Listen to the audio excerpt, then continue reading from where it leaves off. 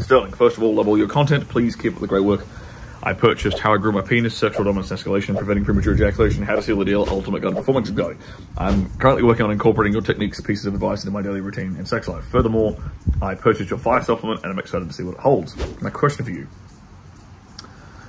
I'm new to sex, one lay, current girlfriend, about 4 rounds total. I think I've done a relatively good job in implementing the physical techniques. I like choking, throwing on the bed, pinning hands, etc. from the start. However, one thing I've noticed is that I'm awful at thrusting fast. I've noticed this is position dependent, yep, but in general I'm much slower compared to your speed and SDE. This obviously makes sense when you compare my total sexual experience to yours. Okay, I'm looking to improve my speed when thrusting. I understand it's not all about speed per se. That's correct. It's not all about speed. It depends upon the position and what's going on. And there are times when slow and powerful thrusts leave more of an impression. Correct. I'm simply trying to add the faster thrust tool to my arsenal. Cool. How do you recommend I go about improving thrusting speed? This is easy. I understand there could be many physical factors regarding sexual performance capacity, capability. I'll leave you some objective stats about me for context. Age, height, weight, body fat percentage, that doesn't really matter. Diet, athletics, physical experience. I've played a sport that demands a lot of hip mobility at the Olympic level for a handful of years, and now I'm currently competing. I've been training weightlifting, Olympic lifts. I saw your video regarding kettlebell swings, deadlifts for more thrusting power. I wanted to see if I could, and I wanted to see what I could do with kettlebells. 50, I did about 45 reps with 35 kilo kettlebell for reference. Cool, that's it. That was what I was going to recommend. Like, look, basically, I got all my hip thrusting power. It came from a few things, to be honest. Okay, so when I was younger, I did lots of box jumps. That's like explosive, anything that was just basically mimicking the hip movement, right? So I did lots of box jumps, and then as I got into my kind of mid-20s, I did lots of heavy deadlifts and high rep two-handed kettlebell swings. Not American kettlebell swings where you go all the way up.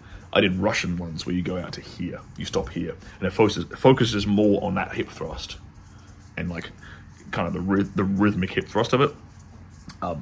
I would do reps of like, I was doing lighter weights but higher reps. So I would do, I think if I recall, I was doing like 24 kilos. It was like 2 pud. I think that's 24 kilos and about 70 reps. So I would suggest you would lower. So with like, stick with heavy deadlifts, right? For like that strength component. But then when it comes to the kettlebell swings, drop the weight and double the reps.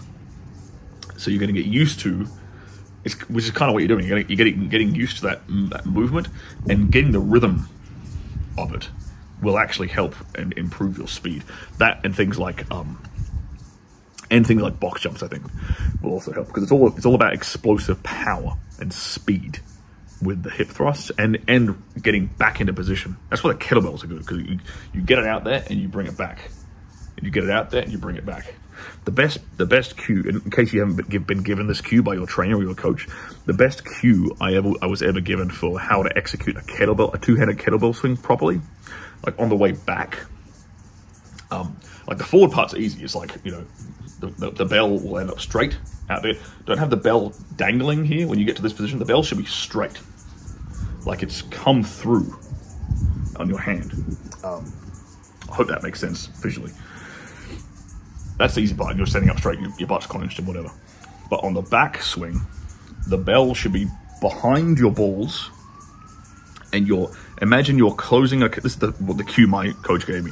Imagine you're closing a car door with your ass. Bang. That kind of sit back motion, that's the backwards part. And that's just as important as the forward thrusting part. So getting that speed with the movement. Don't do the kettlebell swings like you're trying to get them done as fast as possible, but just focus on executing that forwards and backwards momentum as well as perfectly as you can.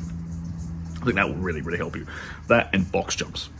I think those two things will really help with your explosive power and allow your body to get used to like hip thrusting for a long time and hip thrusting at speed and with a bit more power. let's just say with more speed, because you can hip thrust with power, and it's like slow and grindy, which we talked about before, which is fine, which is good. And they're like using both. And you're right, you just want to have more tools in your toolbox. So I get what you're saying. You've got the correct approach. But personally, I recommend things like two-handed kettlebell swings. Also sprints. Sprints do the same. Sprints are also good for that too. Like I used to play basketball, so we used to do lots of just court sprints, basically, like up and down, up and backs. So like sprint the length of a basketball court and stop and sprint back again. do rounds of 10 to 20 of those. You know, like 10 like up and backs. Like we probably do like 5 up and backs. Like actually no, we used to you do ladders. You do 1 up and back, then 2, then 3, and then you do 2, and then you do 1, and then that's 1 set, right? So you can do like sprints like that, or uphill sprints. All of these things are executing like the same kind of musculature in a very practical way, which is just using your body. Whereas things like, and I'm not shitting on like heavy lifts and classical like weightlifting and powerlifting and stuff, but things like kettlebell swings, sprints, box jumps are you using your own body, right? Versus just picking up a heavy piece of metal in this sort of artificial movement. So I'm certain that this will help you. So good luck.